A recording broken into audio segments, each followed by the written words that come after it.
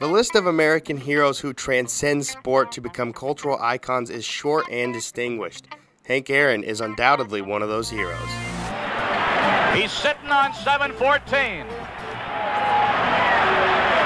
Here's the pitch by Downing. Swinging. There's a drive into left center field. That ball is going to be out of here. It's gone. It's 7-15. There's a new home run champion of all time, and it's Henry Aaron. At the National Baseball Hall of Fame and Museum, Hank Aaron Chasing the Dream looks at Hank Aaron's greatness on the field, smashing home runs, and off the field as a leader in the community by using historic artifacts, quotes from peers, and video of Hammerin' Hank in his own words.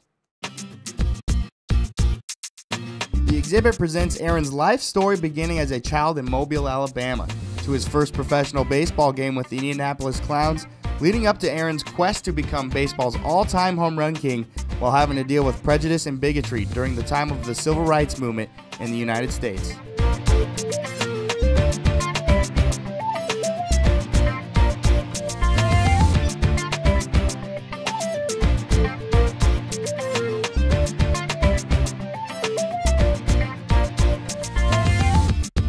A timeline presentation is used to illustrate Aaron's incredible baseball achievements and features his personal locker from the Braves' home clubhouse, as well as the jersey worn while hitting the all-time career record 715th home run.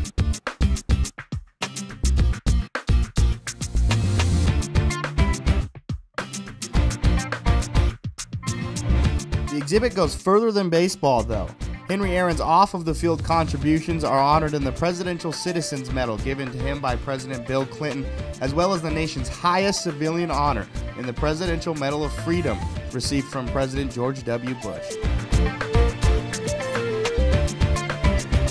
Museum visitors see the real impact of a great baseball player and a great man through an exhibit that captures the essence of Henry Aaron.